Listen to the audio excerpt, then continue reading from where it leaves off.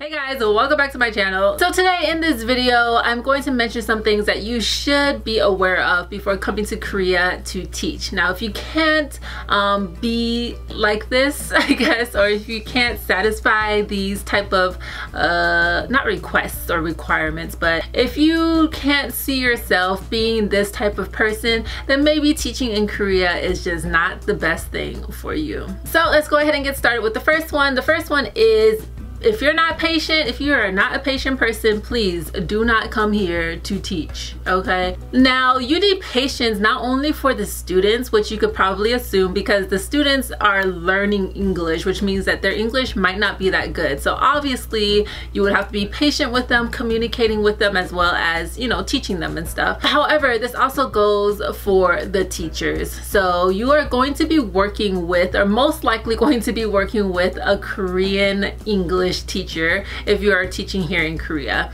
Sometimes, not always, my English teachers are fairly good at English, but sometimes you will come here and realize that your English co-teacher doesn't actually speak English all that well. So they might know English grammar so much better than you, okay? Or they might be really good at explaining these grammar points and things to students in Korean. However, when it comes to general conversation, there are many possibilities for miscommunication. So it takes a lot of patience to work with someone whose first language isn't English, and that goes for anywhere in the world. So over the years, I have learned how important patience is when it comes to teaching in Korea, not only as a teacher, but also as just communicating with your coworkers. The next one, you shouldn't be a teacher here in Korea if you're just coming here to be in Korea. So I feel like there are a lot of people who just love the Korean culture and who just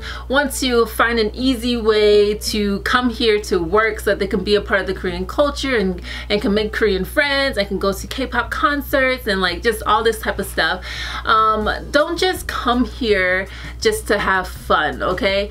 You are here to do a job still at the end of the day. And I know that there are a lot of jobs that just typically want a foreign face. Like, they don't really care if you know how to teach or if you know like the process of teaching or anything like that.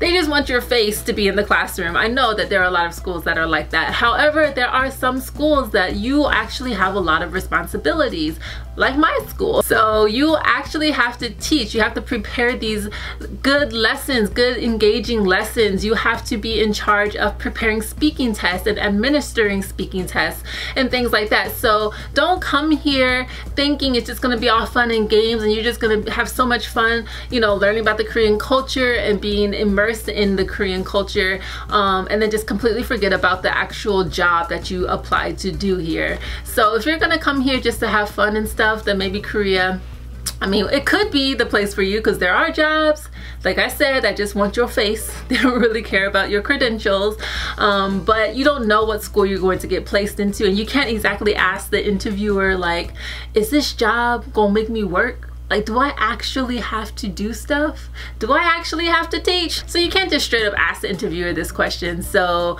if you're coming here to teach, be prepared to teach. If you're prepared, if you're overly prepared, that's much better than you just thinking you're gonna come here and just have all fun and games. So the next thing is about flexibility, especially when you're working in a public school here, and even more especially if you're working in a public middle school here. And I say this because in a public middle school, there are so many activities, there's so many festivals, there's so many school programs, all these things that will interfere with your original schedule, okay? And you just have to be prepared to move your classes around. You need to be prepared to not have class, which is always great. The most classes I have a day are 5, and that's what I'm used to having. But if classes get moved around, it can be bumped up to 6, maybe even 7 classes a day, and that is exhausting, not only for my mind because I am an introvert, but also for my voice. Like, just talking and talking and talking for 7 periods is exhausting. But when you work here, I guess pretty much like any job, you have to be prepared for that. But definitely in the public middle schools, things just really get changed around a lot, and yeah, you can't be, I guess you really can't be that upset about it. So the next one I think is just a general thing, and like if you don't have this, then I don't even know how you're working anywhere. You have to be able to receive and accept, I suppose, constructive criticism, because typically you are not just teaching your own group of students and they're just specifically yours and nobody else teaches them English. No, it's usually not like that. It's usually you and a co-teacher will be in the classroom together when you are teaching.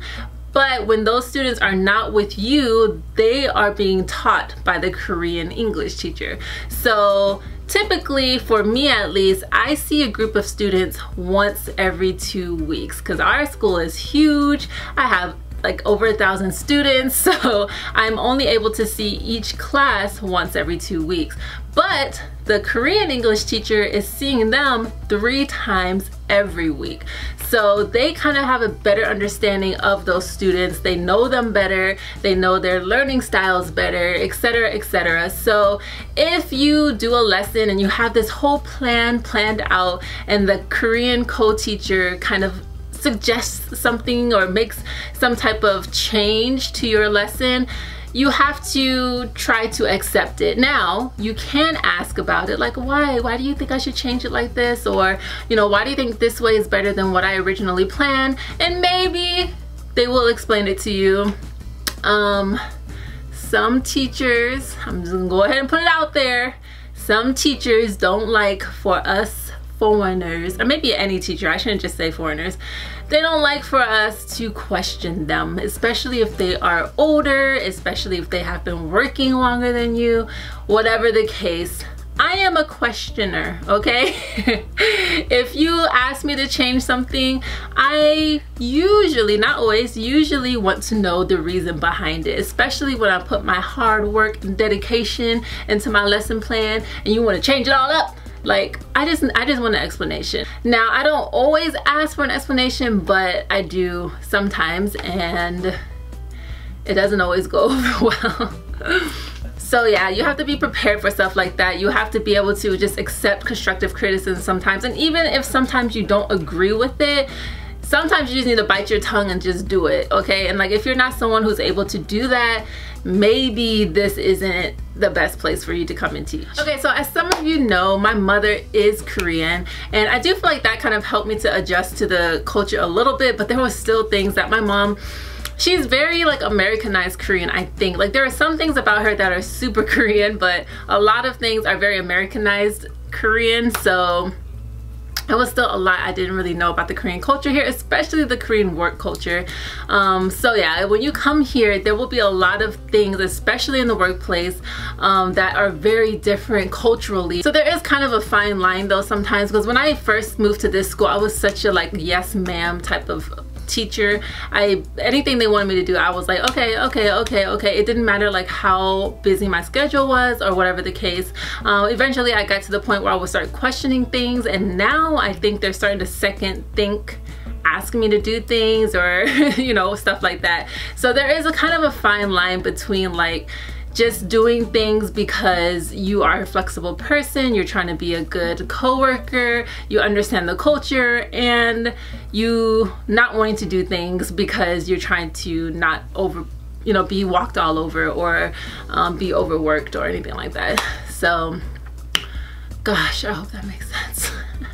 Alright you guys, so that is all I want to say in this video. I do hope it was a little bit helpful, especially for those of you who are planning to come out here to work in Korea. Definitely things to consider and think about before coming out here. Alright, so if you haven't already, please go ahead and subscribe to my channel. I will really appreciate it. You guys take care, and I will see you in my next video. Bye!